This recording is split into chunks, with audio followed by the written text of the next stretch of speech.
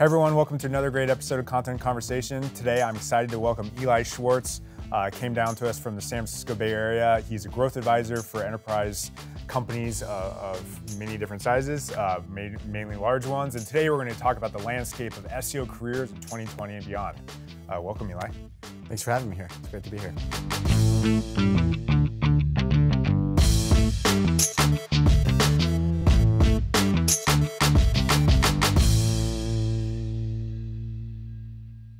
So as a starting point for this conversation, one of the things that I read from you that I thought was really interesting and a great observation was there's a certain talent gap you've identified from the SEO world of what people need and what actually exists. So would love to hear more about your findings in that article and what that means for people at home.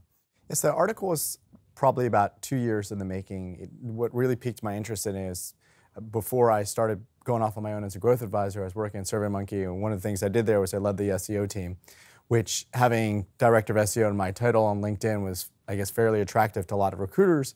And a lot of recruiters would reach out for some really big companies, and they'd keep reaching out, and these jobs would stay open for a really long time. And on the flip side, I also hired a bunch of people in the last few years to join my team for SEO, and it was really, really hard to hire people. And I got interested in whether there was some sort of gap in the amount of people there were. You know, I'd done a little bit of research, I'd written a short blog post, but then recently I decided to revisit that by using LinkedIn Sales Navigator, which just allows you to open up all sorts of search filters on LinkedIn.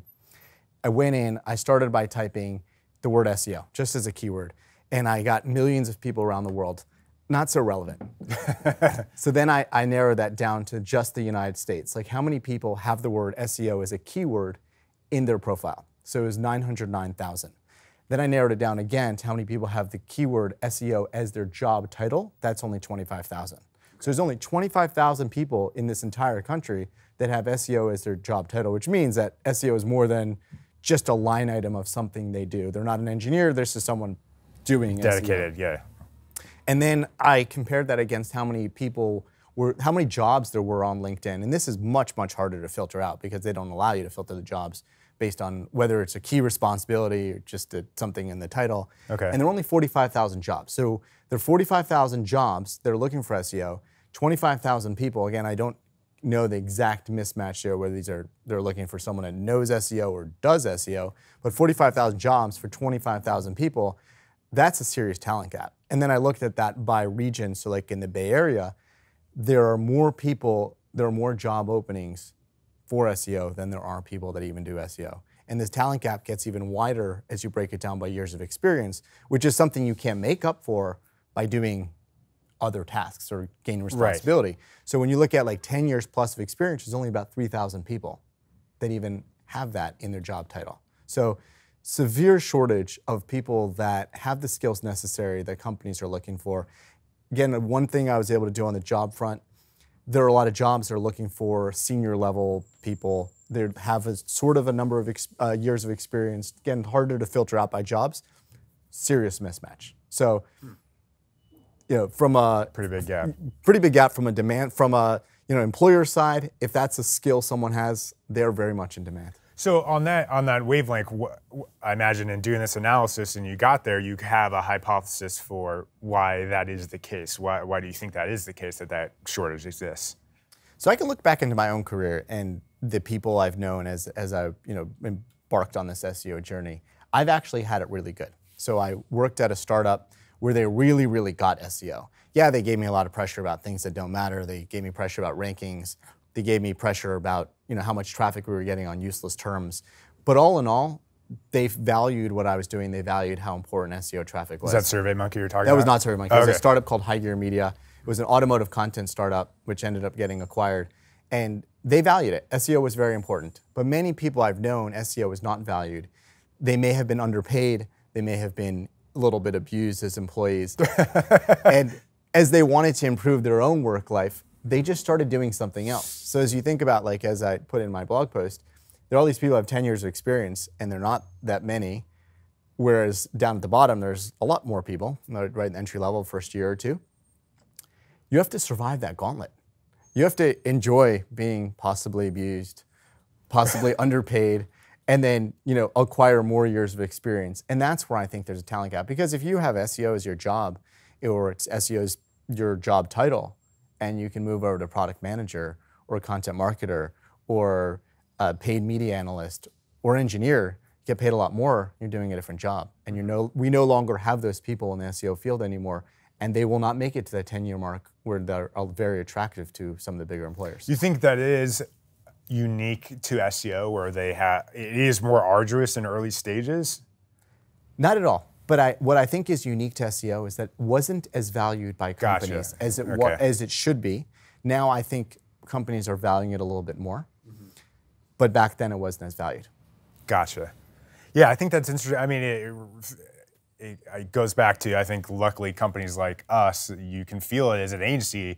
There is no shortage of good companies trying to hire you as an agency, because it's the same problem. Like, people go to agencies when they can't find sometimes an in-house person often, or a consultant that they can leverage. So those are things that happen. I think of, I don't know if you've ever heard of Seth Godin's The Dip book, but it's I recommend it for anyone early in their career as an instructive book. It's really quick read on when to quit, when not to quit. But it's actually something I see a lot actually at our own agency. Is we have a lot of, specific in our content marketing role, where it is more arduous. There's email outreach that's repetitive.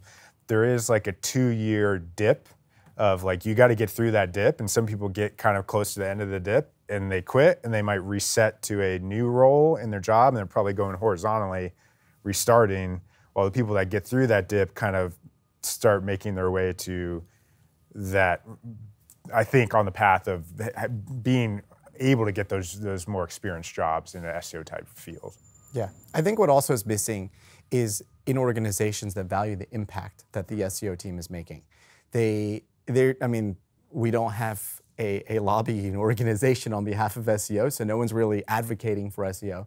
But essentially, companies view it as it's free traffic. So we have someone here to help us get something we were going to get anyways, and that's very much not the case. Like, you look at some of the companies, some of the biggest companies now, the companies that IPO'd in the last year, many of them do not have an SEO team. They don't do any SEO. I searched on LinkedIn to see if they had anybody with those job responsibilities, and they didn't. Some of them attach SEO to someone that was not doing SEO prior. Like, if the person that has the SEO in their title also is performance marketing manager, so they're doing paid media, they're not spending a ton of time doing SEO. So I saw that in a lot of the recent IPOs. So these are companies which they think they have free traffic. They obviously spend a lot of money on other sort of channels, and they don't value this source of traffic as much. How do you think, with kind of the evolving landscape and the narrative of like zero-click searches and Google eating more of our Google traffic, is that contributing to that even more so? It sounds like you're feeling the reverse, where people are starting to value it even more, but in some circles, people would say, or have the concern, are people going to start valuing SEO less because of that reality? I don't know how you're experiencing that. Yes, I love you brought that up. So first of all, zero-click searches is something that no one probably outside this room and outside this industry has any idea what it is. So we can talk about it, but the executives at the companies that are affected by zero-click searches, they have no idea. They're probably looking at them all the time on their phones, but they just don't notice that it's bigger or better. But on that note, you mentioned zero-click searches and the recent narrative. So Rand Fishkin did some research around it. I personally don't think zero-click searches are bad. I think there's this concept of information arbitrage, where you should not benefit from someone wanting to know, what time a game starts. Like, if that's all you've done is what time does the game start, Google should be able to give that away for free. Like in the job I was at prior to SurveyMonkey, automotive content, one of the things we generated a lot of traffic from was, how much does a car cost? We shouldn't be able to benefit from someone just Googling how much does a Volkswagen cost. Google has every right to buy the same information we bought and tell them. So if we were able to rank on that, and then we get someone to come in and sell some advertising, that it's inefficient. So I think zero-click searches aren't necessarily bad. But I want to go back to something that Rand actually wrote a year ago, where he talked about zero-click searches for the first time. And it was the first time I ever saw someone estimate the click-through rate from search to ads, at the time called AdWords, now just called Google Ads. So he had it there at about 4%. Okay. And then the number he had for organic was about 40%. And he used jump shot data. Okay. So what's interesting there is we're talking about there's a search page, only 4% goes to ads, 10 times that amount goes to organic. The rest of it does zero click or something where people bounce and they refine their searches. So 10x. The number that's driving that 4%, so I've looked at a couple of Google earnings reports. So Google's doing about $100 billion a year in just ads revenue. Okay. So 10x that amount is $1 trillion. Now we have the value of search, basically. That's the value of search. Yeah. So if people were spending as much money on SEO efforts for that 10x number as they were on That's a good way paid, of quantifying it. Yeah, I mean, this could be huge. I mean, think about like, I don't know, the best paid position we have in America, an investment banker. They're just getting a piece of a deal that someone else is doing all the work. One company's acquiring another, they're going public on the stock market, investment bankers are getting these huge bonuses.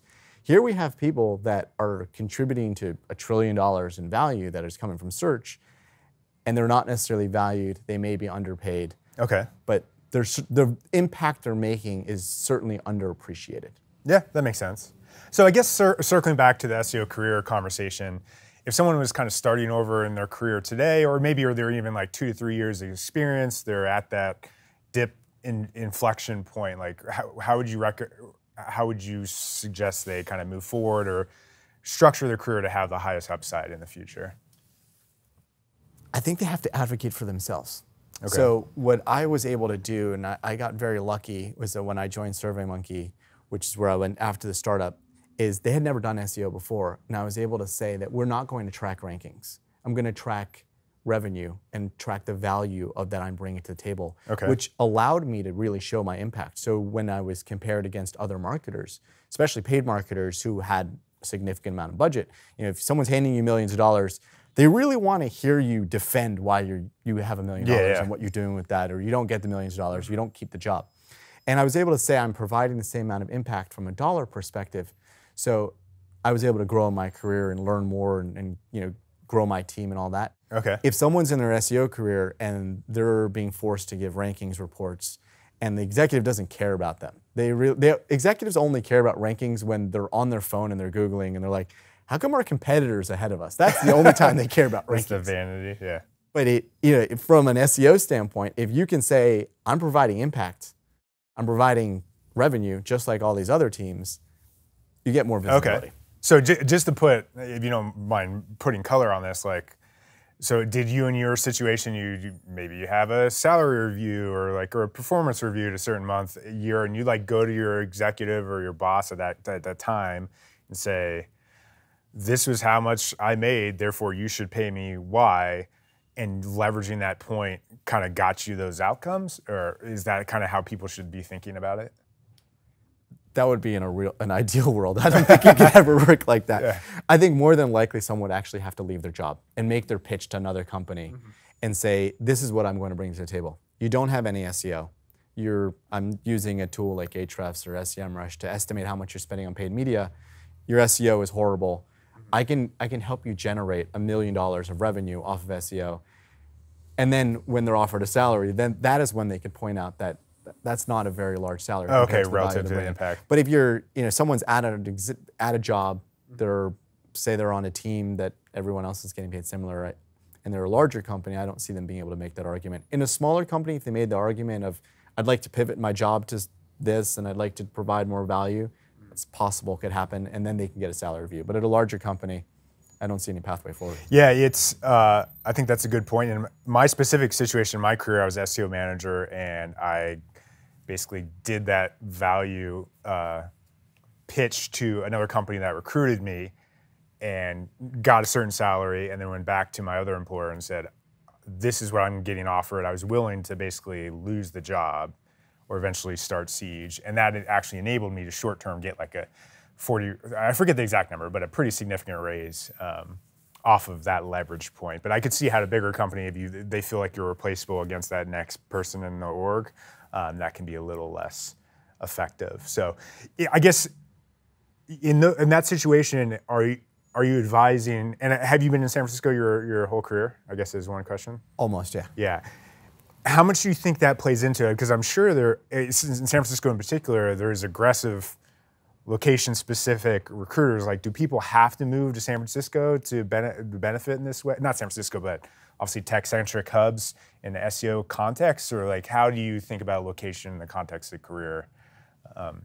So I don't think the industry has come around yet. And it's going back to one more point that we were saying before is I've actually been able to articulate this better as a consultant, not as an employee. Because as a consultant, I can say I'm here to participate in, the weekly meetings of everything we're going to do. I'm not here to go to team lunches. I'm here to provide X amount of value, and I can give that math. Whereas an employee is not necessarily able to do it.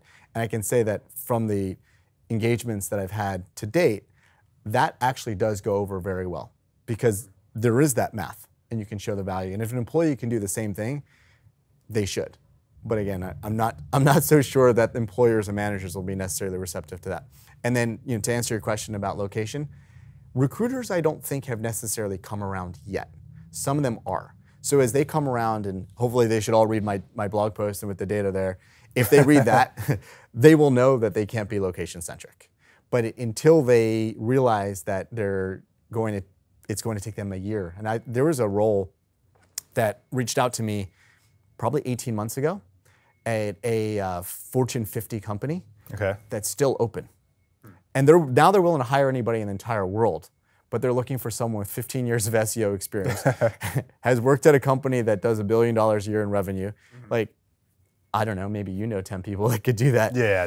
Until recruiters come around to how hard it is going to be to fill these positions, they're still going to have requirements. But as they come around to it, as hiring managers come around to it, they're really going to open up. We'll take someone remote, we'll take someone in another country. Sometimes hiring someone in another country has even more complications, and they don't want to go that route. But if there's someone in another country they can hire, I think they will.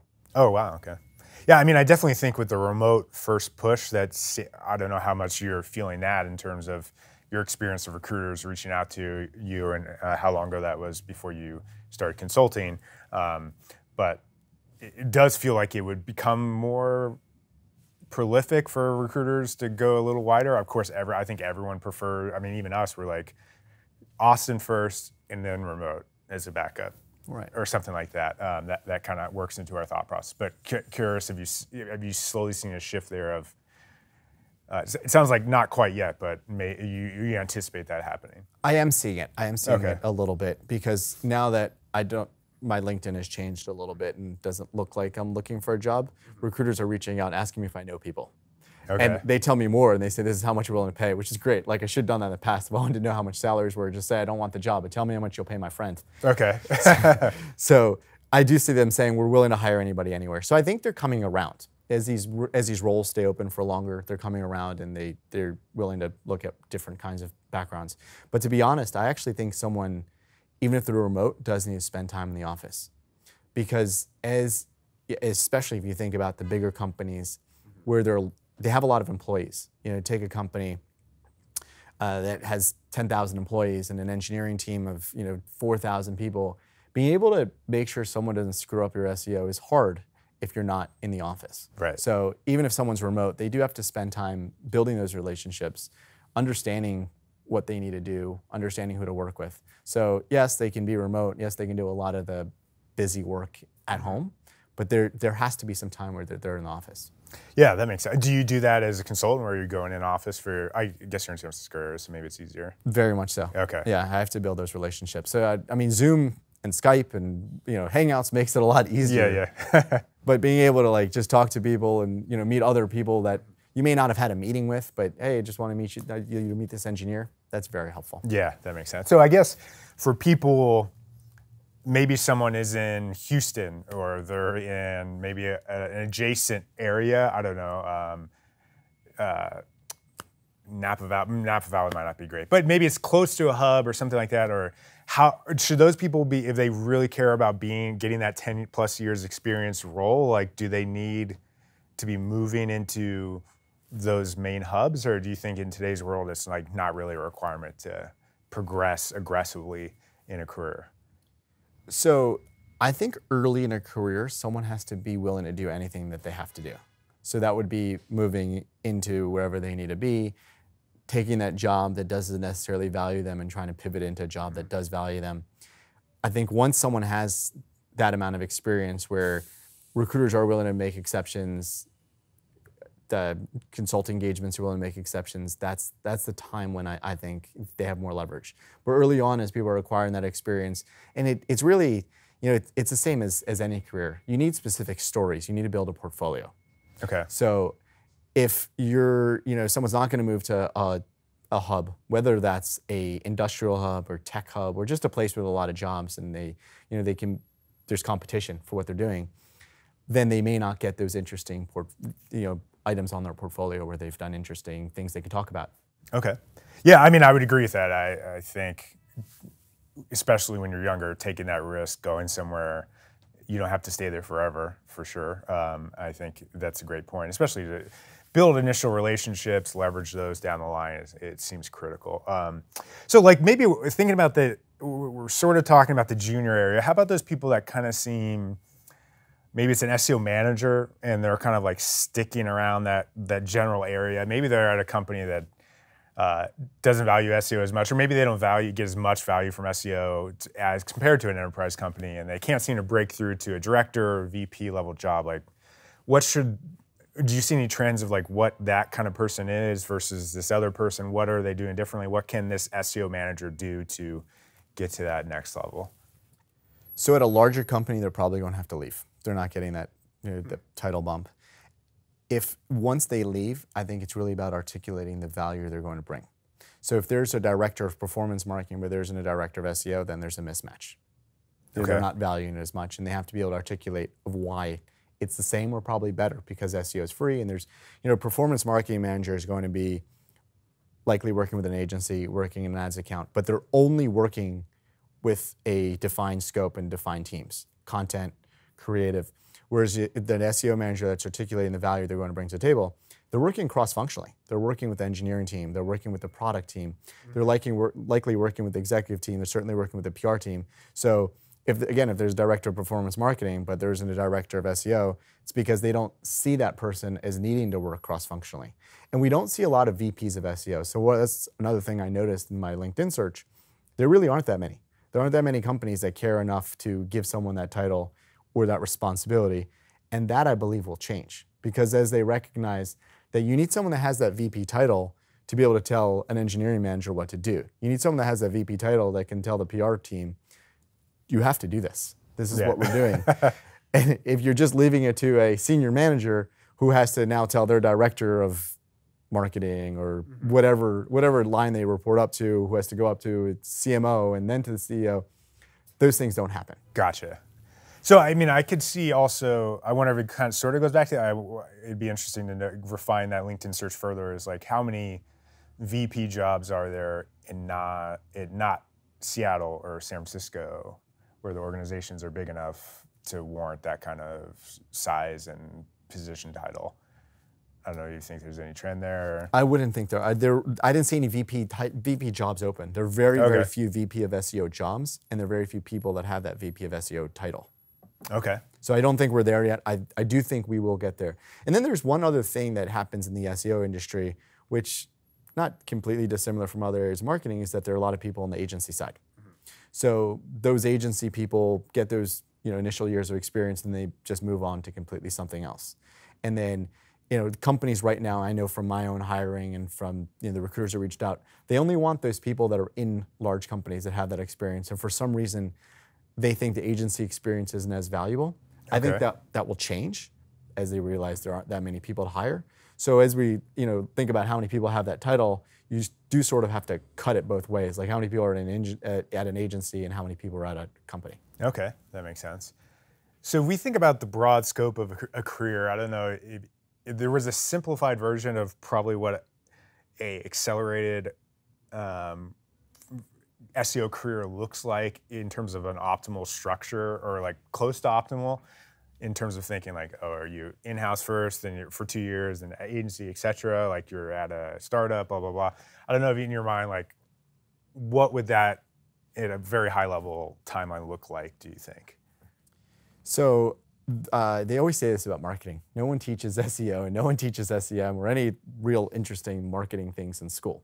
Okay. So anybody that ended up in SEO, they probably did something else in school, and then somehow they accidentally found it, and they're like, wow, This is fun.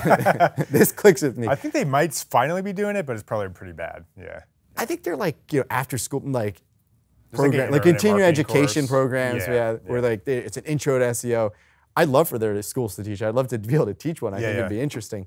But until people say, go to school and say, this is my career, I've chosen to do this, I want to major in SEO or major in digital marketing and specialize in SEO, people are just going to have to find it themselves. And when they find it, unfortunately, they're going to have to continue doing it where they are and then chart their own path. I know from my standpoint, I found it because I was doing biz dev, which is essentially sales at a company, which was a lead generation company. So I was working with affiliates. And the affiliates that I was working with, this was early in 2008, and I had my own small piece of helping out the mortgage crisis. I had affiliates that were generating mortgage leads, and we paid them more for the worse the credit was. So it was the opposite of what I thought it should be. Even then, it didn't make any sense. Someone had poor credit, we paid them a lot per lead, and someone had good credit, they only got a couple bucks. So the affiliates that I was working with, they were driving tens of thousands of dollars per month, all off of SEO. And then I read about SEO, got a hold of Aaron Wall's book, SEO book, got a hold of every book there was to read. I went to the bookstore, I read Bruce Clay's original SEO for Dummies book, and there weren't a lot of things out there. And what I did was I started reverse engineering all the websites of my affiliates. I was like, this isn't that hard. At the time, it was like, throw a lot of keywords on a page, and then find websites where you can insert backlinks. So you didn't even have to like do any outreach. It was like Adobe had a forum, so you insert your backlink in Adobe. Wikipedia was a no-follow, so you found a Wikipedia page that no one was going to call you out on for vandalizing, and you put your link in there. And I was like, it was really easy. So I like that. So like that's how I found it. I think now you certainly can't find it like that. So however someone stumbles into SEO, I think they do need to chart their career out. Like where do they want to be, in 5 years? Where do they want to be in 10 years? And move along towards that path. So if they happen to be at an agency, where do they want to be in 5 years? Do they still want to be at an agency, or do they want to be in-house? They need to get there. If they want to be at an agency, how do they keep getting promoted in the agency? Yeah, I think that's good. I kind of touching on some of the themes, I think generally starting an agency early is good to accelerate some learning curve, I think, for people. Don't have to stay there forever, for sure. And then I think going in-house after a couple years, you'll get a pay bump is good. Definitely being in a major metro earlier in your career, I think, is a good call for people to have that opportunity. And then eventually you'll get to a point where you have a certain salary, and it will be hard as an SEO manager to get an aggressive salary bump internally at your own company. So you kind of have to go externally, as you kind of touched on. So you can either do that proactively or not. Or have people reach out to you in the recruiter standpoint, which is apparently more and more prevalent these days. One thing that I found valuable, and I don't know how early you did this in your career, but I would generally suggest people do as well, is invest in personal brand to a degree. I think that can help you advance further, get offers quicker. It helped me get offers quicker. It helps you get leads on the side, which is almost another conversation, is eventually you can... I'm sure in your context, they can't hire those companies want a VP. They can't hire them, so they instead go to people like you, and now you can charge even more than a VP might in-house in those contexts. So investing in a personal brand, I think, is a good point. And you mentioned like pathing out your career. I do think not saying I want to be the VP of SEO at Amazon, because what if one person at Amazon hates you or something in the interview process? I've heard of people, I actually had the thought earlier in my career. I was like, I want to be a director of marketing for Nike. And I'm sure there are other people that have that thought too, that just love Nike or some Apple or something. But if one person doesn't like you, it's more about like, how do you keep progressing? But yeah, curious your own thoughts about personal brand and how that kind of ties into a career. It's obviously not required at all, but it seems like you've leveraged it in a positive way. Yeah, absolutely. But I do want to reference what you said about Nike. Yeah. Nike was one of those companies that came to me. Okay. I believe their director of SEO position is still open. So if anybody out here listening or watching, go apply for that job. That was what I found to be very interesting was Nike had never done SEO before. So if you think about shopping for Nike, you find Nike on Zappos, you find Nike on Nordstrom, but Nike decided that wasn't okay. They actually want you to buy Nike from Nike. And 2019, that's what they wanted to do. And they had never done SEO before, and this is how they wanted to do it. But that person had to be in Portland, and they had to report, sorry, now I'm saying bad things about that job, but kind of far down the totem pole. It was a director position, but there were many layers there. So as we think about like the growth of SEO, Nike figured it out. Many, many more companies are going to figure it out and want that in-house. And Nike, of course, like they do SEO. They have agencies. They buy ads. They sponsor athletes. They've got marketing budget, but they've decided they want to take some of that marketing budget and have an employee do it. So there will be many more companies all over the country, not just in tech hubs, that will start doing that. So going to your point about personal brand, I think I sort of started building a personal brand accidentally, and then I realized how valuable it was.